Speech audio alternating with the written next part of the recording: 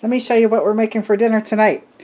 We're going to make chicken breasts in the Cosori multi-cooker. This is the 11-in-1 function multi-cooker, and I think it's great. I use it for so many things.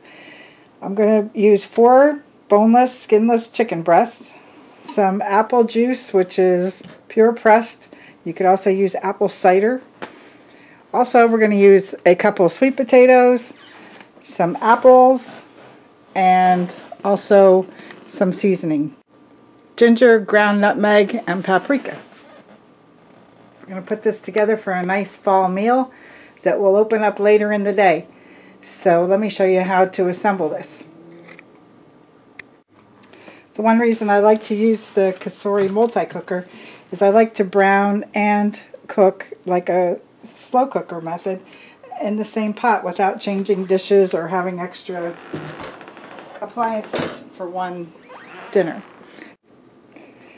If you watch some of my videos, you'll see that I take advantage of all the different functions in this multi-cooker.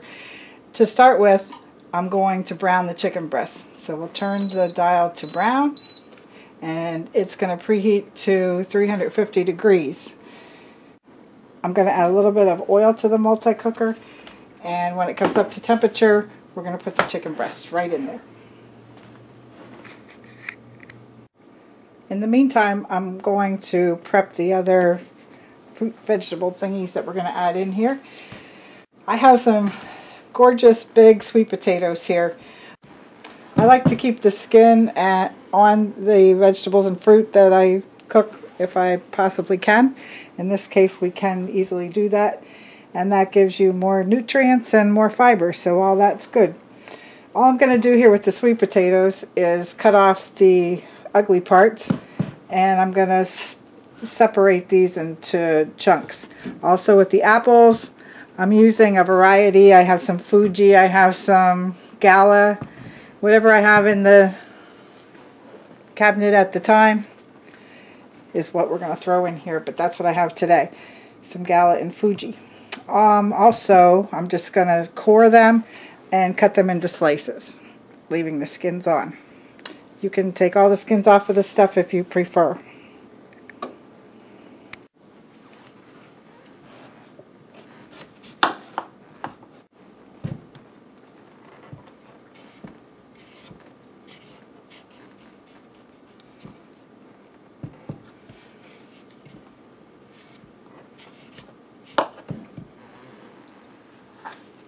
Not everybody always eats the skins, but sometimes they do. And all I recommend is just cut off the parts that you won't want to eat. That's how I look at it. These are pretty nice, and I believe they're fresh, very fresh.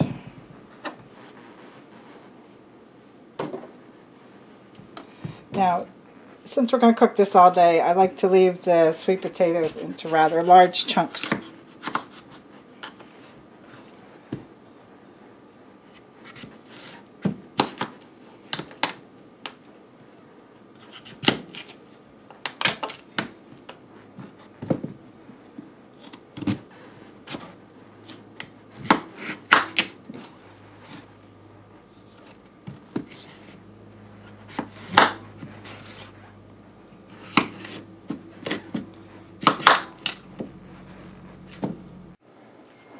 Alright, the oil is heated up and the cooker's ready to go. Let's just put the chicken breasts in there and get them started.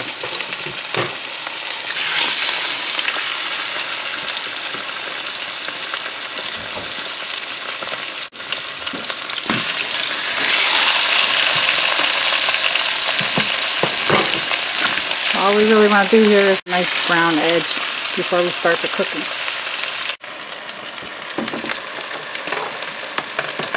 Alright, we're getting a nice sizzle here. Just turn them over and just do the other side a little bit too.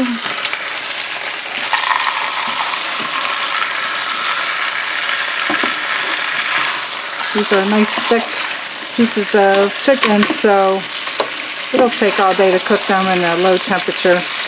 But it's always nice when the chicken has an edge on it that's nice and brown. Alright, give it a little more time there. Alright, I think we're ready to go with this. I'm starting to see some of the chicken juices coming out in the bottom here. Take a look at the bottom side.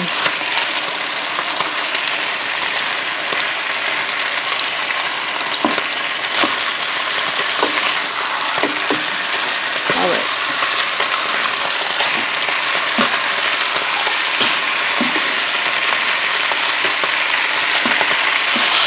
Alright, I'm going to arrange these so that the smooth side is up, and that way when we take them out we can put them right on the plate and they'll look very nice. Then we won't have this side that's curled under a little bit. So they're all going to be coming out the same way.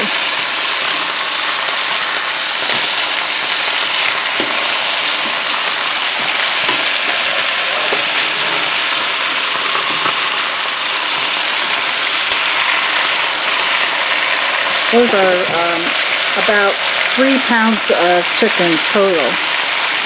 Alright, now I'm going to put the sweet potatoes in here all along the way. This way, that way, it doesn't matter. They're all going to cook nicely today in this pot. You can use a crock pot that you might have, but this is a great multi-cooker because, as you can see, we brown things first. And it's very easy to control the temperature in this if you want to set it for a higher or lower temperature. Alright, all the apples go in. I'm putting them on top because they would cook a lot faster than the other ingredients. And then I'm going to use 3 seasonings. I'm going to use ground ginger. I'm going to sprinkle that around.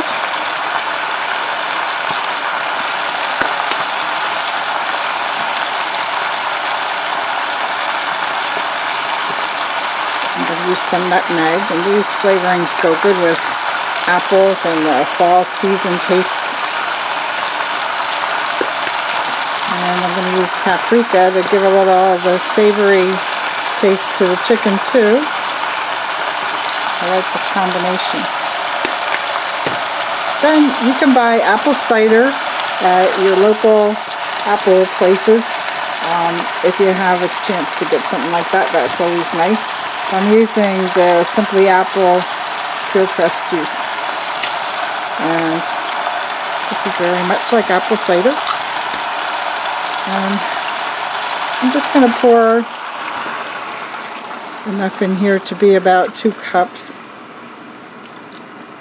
You want to have enough that the juices flow around the meat and also onto the sweet potatoes as all this starts to cook down. And the apple juices will come out too, so it's all good steamy flavor that's going to go on in this pot today. Looks great, huh? Okay, we're going to come back in about 8 hours and have this for dinner. In the meantime, I'm going to change the settings on the cooker here. I'm going to take it off of the browning mode, which I did leave it on brown while I filled this pot, so the pot stays good and hot. But now we're going to cancel that function, and I'm going to put it on the slow cooker side. I'm going to cook it on medium all day long. And that's 194 degrees.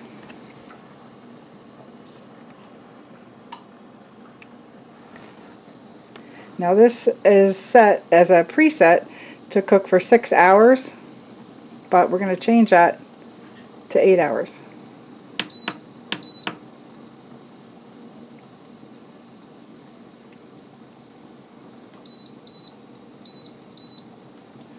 Alright. And we're all set. We'll be back when everything's cooked and delicious and ready to eat. Alright, the cooking time is finished, so let's check it out. Sure smells good in here. Okay, looks great. The apples on top. Let's see how nice and tender they are. Look at that. Oh my goodness. Perfect. So let's take them out, put them on a plate.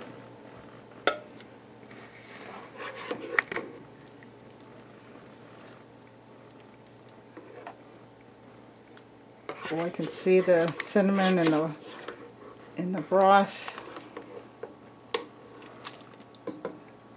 The sweet potatoes are nice and tender. You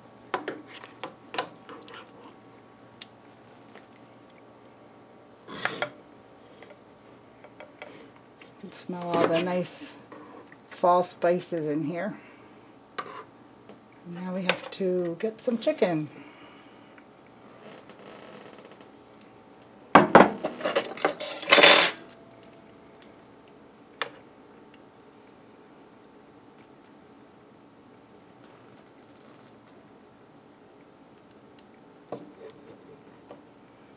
Alright.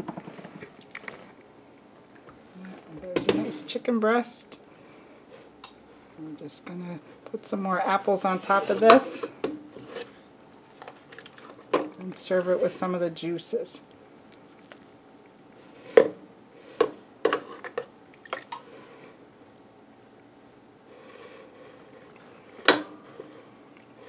Alright.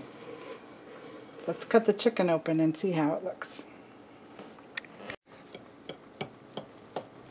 Oh, the chicken's so nice and tender. It's falling right apart. Put it into some of those juices. And let's have a taste with some apples. Mmm.